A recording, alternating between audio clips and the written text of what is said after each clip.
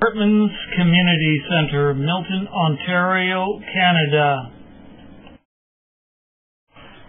Seconds after the fleshy family jewel had been forced back within him, Hartman gave out a gasp of pain as the force seized hard on his internal reproductive system and transmuted his weak human organs into the vibrant, healthy, growing ovaries and uterus of a dragoness.